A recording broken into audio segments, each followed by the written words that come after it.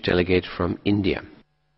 Thank you, Mr. President. India welcomes the delegation of Nepal led by His Excellency Mr. Kamal Thapa, Deputy Prime Minister and Minister of Foreign Affairs.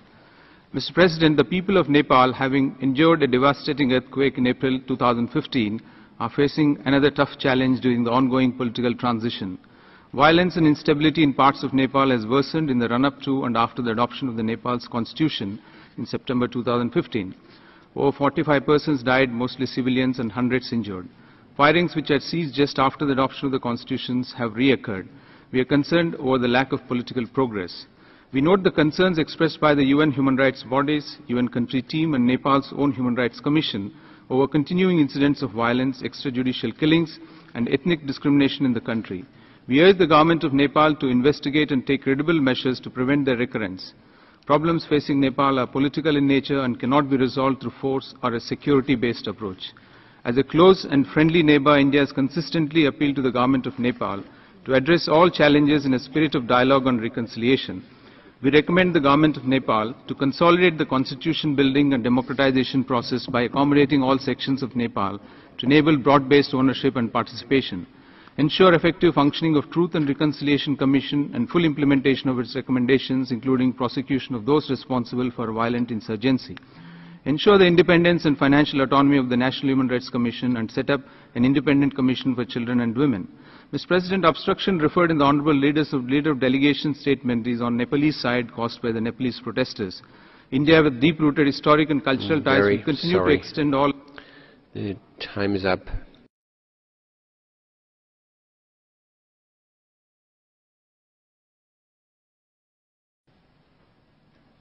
It's being mentioned here also that after the promulgation of the Constitution, 45 people have died. That is not true.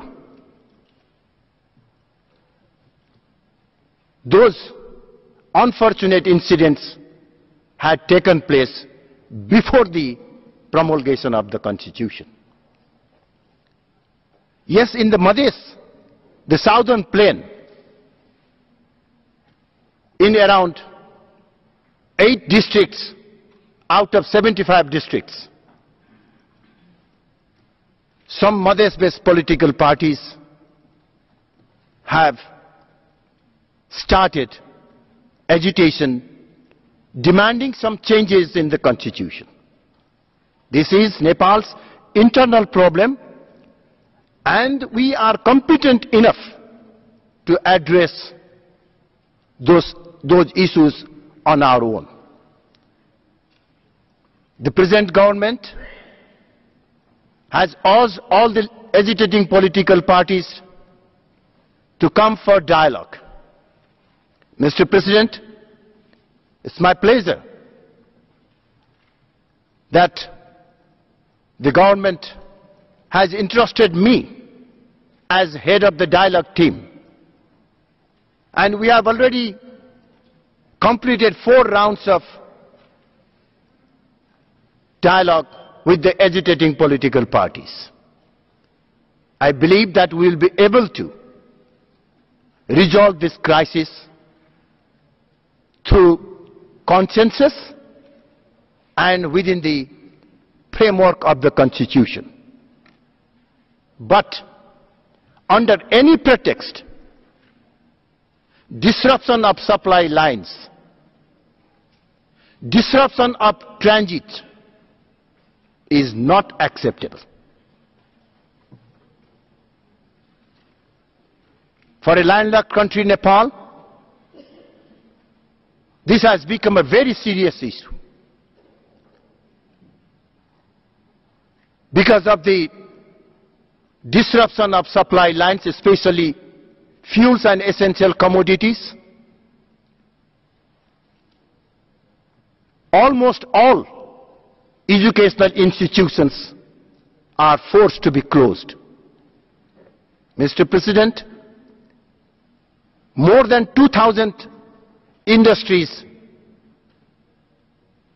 are closed. Tourism has badly affected. In the overall economy, It's very unfortunate, Mr. President, that the massive earthquake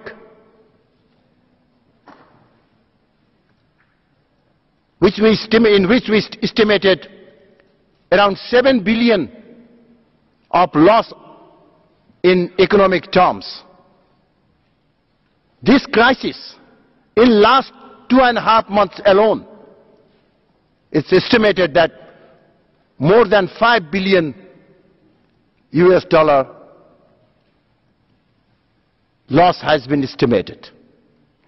For a country like Nepal, you can imagine, Mr. President, how much suffering we are passing through. At times when we were celebrating the festivals, people had no cooking gas. The vehicular movement all over the country is less than 10%. Is that justifiable? Can't Nepal has its own authority to promulgate constitution? Mr. President, I'm sorry if I have become a bit emotional, but that is, I think, what we are suffering today.